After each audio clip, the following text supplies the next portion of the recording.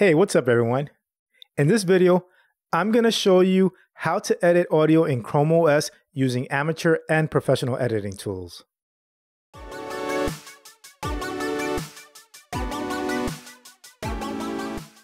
When I first started creating videos, I used the open source program Audacity. It's a good program to start with, but as you get more experience, you'll start to notice its limitations. Recently, I started to use Reaper. It offers a lot more features, control, and flexibility to the recording process. It's not free, but you are allowed to evaluate it for 60 days. Non-commercial licenses are only $60 and makes the program a steal at that price. This video will cover both Audacity and Reaper editing. Keep in mind that this is not an audio editing tutorial. It's just a demonstration of how audio editing can be accomplished in Chrome OS. Let's start off with Audacity. You're going to need a Chromebook that supports Linux. If you do not have Linux installed, then check out my video on how to do that. You should be seeing a card popping up if you're viewing this on your computer, but I also provide a link in the description. So here we have a Linux terminal, and now we want to install Audacity. Before doing that, update and upgrade the currently installed packages first. So go ahead and type sudo apt-get update and then sudo apt-get upgrade. Now it's time to install Audacity. Do that by typing sudo apt-get install Audacity, and the installation will begin. When it's done, it's time to begin editing. I previously recorded a short audio clip on my recorder. I'll use that clip as the source file I'm going to edit. Audio capture is still not supported in Linux for Chrome OS, so it's best to record your audio using an Android app or some other device. To get audio capture to work with Linux on Chrome OS, you will have to jump through some hoops. I'll discuss how to do this towards the end of the video. Now, let me copy the audio file recorded earlier onto my Chromebook's Linux file section. I'll create a folder to save the file in, and paste the audio into that folder. Now we're ready to edit, so open up Audacity from the app launcher.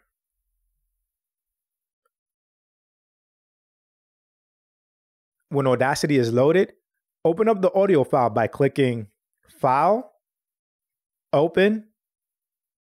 I'll navigate to the folder the file is located in. Double-click on it to open, and you are going to be shown this message. You are asked if you want to directly work on the file or if you want Audacity to create copies of your files and work on those instead. I'm going to choose Make a copy of the files. This is much safer because Audacity is a destructive audio editor. What this means is that edits made to the audio will permanently change the original file. So, if you come back to your audio file a week later and change your mind about an effect you applied, you no longer have the original file to start from. You will have to keep that effect and continue working from where you left off. So it's always good to save a copy of the original file. Reaper, which I will demonstrate later in the video, is a non-destructive editor. So any edits you make do not affect the original file. You can change, disable, or re-enable any effect you add at any point during the editing process, even if you come back to the file weeks later. So now back to Audacity. So after hitting OK, we are shown the waveform of the audio file, but I'm first going to save the project. Before I begin editing, let's play back the audio file. This is a recording to demonstrate the audio editing capabilities of Chrome OS. Thank you for listening. It definitely needs some cleaning up, so I'm going to do some noise reduction, EQing, and normalization. Now I'm ready to start editing. I'll begin by doing some noise reduction on the file to reduce background noise. Next, I'm going to add normalization. And finally, I'll add a low-cut filter.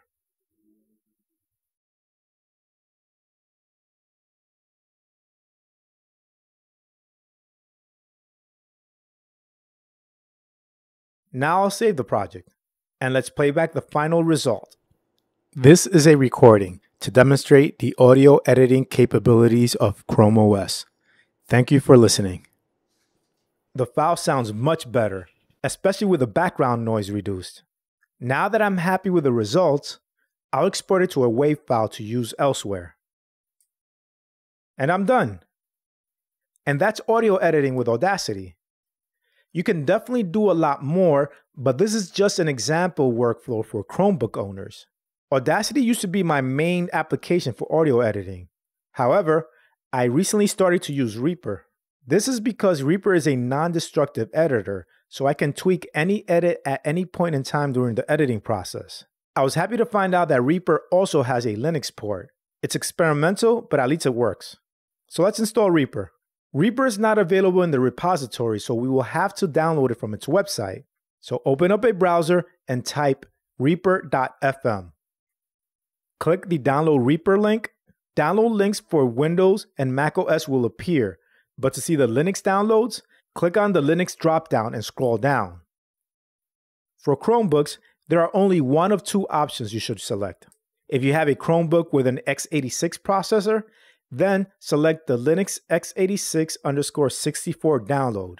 If you have one with an ARM processor, then you want to select the Linux AArch64 download. I have an x86 processor, so I will select that download. When the download is done, I'll copy it to the Linux files area. The file is not a standard .deb installer, so it needs to be extracted first. Before we extract, we need to install the appropriate program to extract it with. Do this by opening up the terminal and type sudo apt-get install xz-utils. The extraction utilities are now installed, so in the terminal, navigate to the folder where the download is located. I have it in my downloads folder. And to extract, type tar-xf. This will extract the file into its own folder. You can see it here in the blue text. So go into the folder and run the installer script by typing /install-reaper.sh. The installer will start and you'll be given some options. The first option is just to view some license information. Next, we have the option to run Reaper from the extracted folder instead of installing it. It's useful if you have Reaper on a flash drive and want to run it on another computer. The next option is to install Reaper directly onto your Chromebook. The last option is to add desktop integrations. Let's not worry about this now because we will be asked about this later. I want to directly install Reaper, so I will type I and enter to begin. I'm asked a location to install it to. I'm going to select my home folder, so I'll type to and enter. Here, I'm asked if I want to add desktop integrations. If I say yes, then it will add an icon for Reaper on the Chromebook's app launcher. I want this behavior, so I'll type Y and enter. Now I'm asked one last time to confirm the installation. Type Y and enter. Wait for the install to finish. And when it's done, open up Reaper from the app launcher.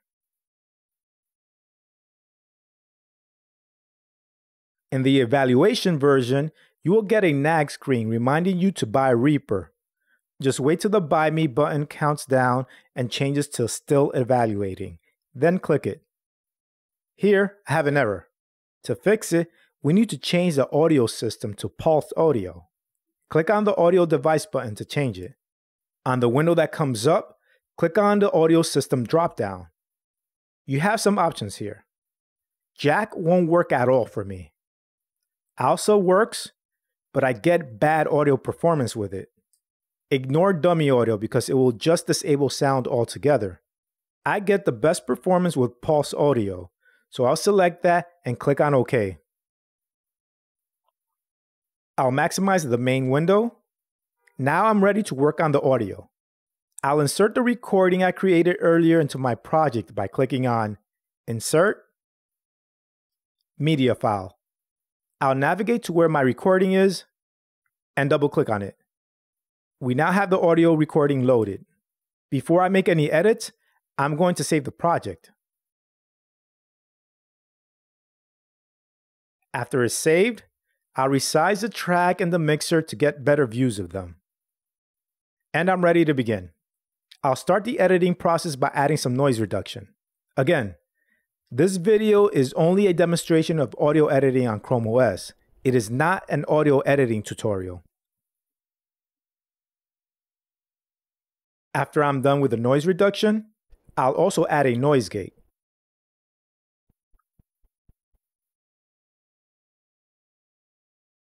I'll add a low-cut filter using the equalizer. And finally, I'll add a limiter.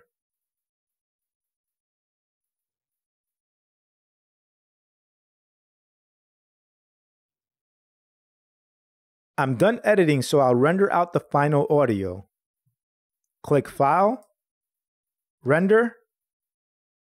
I'll leave everything as is and click on the Render button. And I'm done.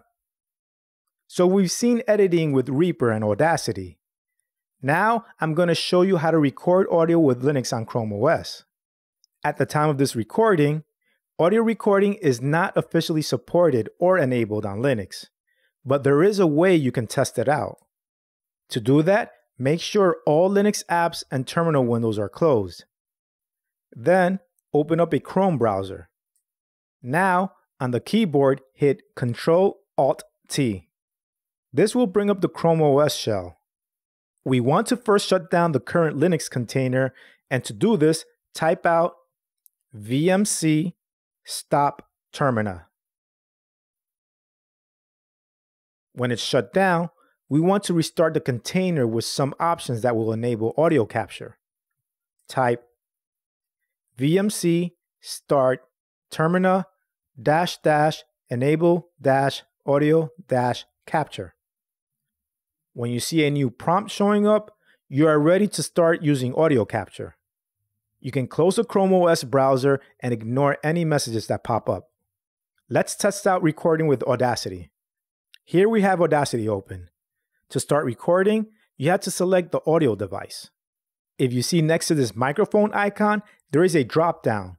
If you click on it, you'll see a list of audio devices. Not all will work, so you'll have to probably select multiple ones to see which one records. If you have a USB microphone plugged in, that will also show up here. Let me see if this one works. If I click this monitoring button, the metering of the levels should show up. It doesn't. Now let me try another audio device. And click on the monitoring button, and it works. Now I'll hit the record button to start recording a sample message.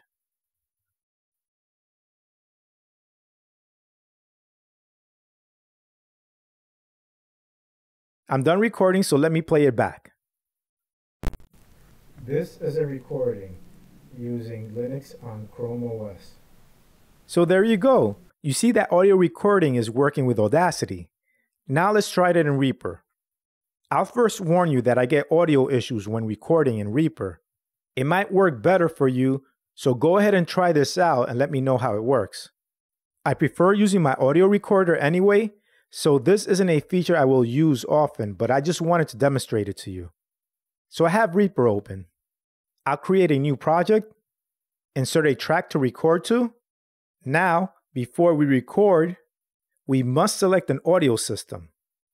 Click on Options, then Preferences. Even though I get better performance using Pulse Audio, recording is not working using it. To get audio recording working, I have to switch to ALSA and then select the input and output device.